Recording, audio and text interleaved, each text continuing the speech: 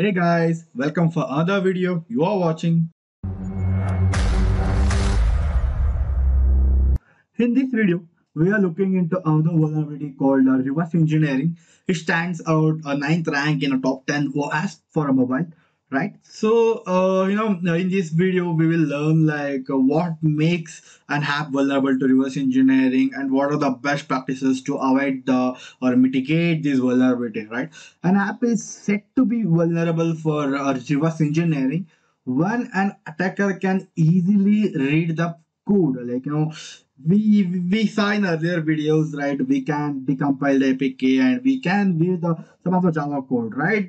In the sense Java code, in the sense that the handwritten code in a compiled format, which when we unpack it, it will like we can read it in a Java format. So in the sense, like if we can read the code very clearly, then easily we can understand some business logics of the application, right? Then if at all, if an attacker understands the business logic, then easily it is one of the major thing which has to be protected from the organizations, right?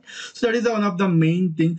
And another important thing is, when it comes to the premium applications like Hulu or Realty, or there are a lot of like, it might be a Byju's, you can see like mod apps of Byju's also, ALT also, and AHA also. There are a lot of APKs which give streaming service, or you can take Spotify, like, whatever it is, the people are easily modding in the sense bypassing the premium checks, right? How, in the sense, that's what obviously they will read the code, like either Somali code or a Java code, and they know where to modify, like if we modify this, like this is gonna work. That's what, like if you are able to read the code, you can do it. So if an attacker is able to read the code and bypass the things, and if he's activating a premium version, then you can easily think your code is not well obfuscated, right? Obfuscate is a technique where you will make the things a little bit harder and difficult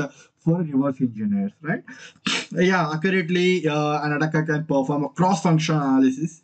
So it is also one of the things, and there are reasonable, accurate recreation of a source code from the binary, in the sense assembly level languages. Although the most apps are susceptible to reverse engineering, and it's important to examine the potential business impact of reverse engineering when considering whether or not to mitigate this risk. That's what, based upon the risk factor, right? Suppose if your app is just a PDF reader or photo waiver, it doesn't need a much kind of stronger implementation. Suppose your application is regarding some e-education, or something like some streaming platform, or some inner functionality which has some very business things to be done, then a stronger application and stronger reverse engineering restrictions has to be put in, right? So these are the things what makes an app vulnerable to reverse engineering. So let us discuss on what how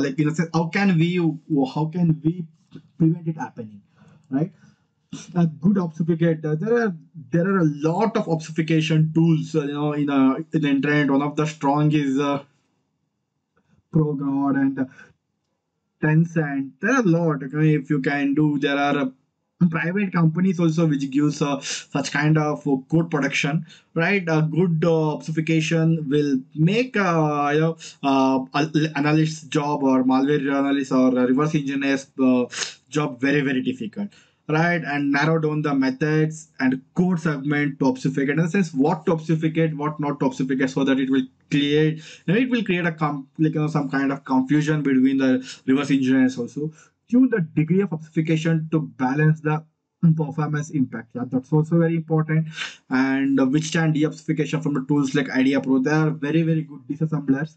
So you have to make sure, it is very difficult to reverse engineer the code with them. And the string obfuscation is also very good, like very much required, because if you put a string with human readable things, easily we can read and we can identify, okay, this is this is that.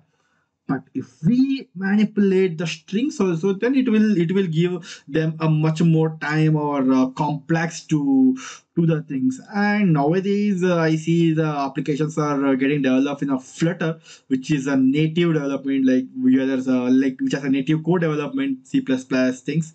So it is very good, reverse engineering a Flutter is a really good headache. Honestly, as a mother analyst, I'm telling, like decompiled, like when we decompile the application, all the code will be in a binary, in a sense, like shared object without SO file. So if you have a very good knowledge on analyzing binary files or SO files, so we can do it. But yes, like Flutter apps are little bit headache than normal Java and Kotlin apps.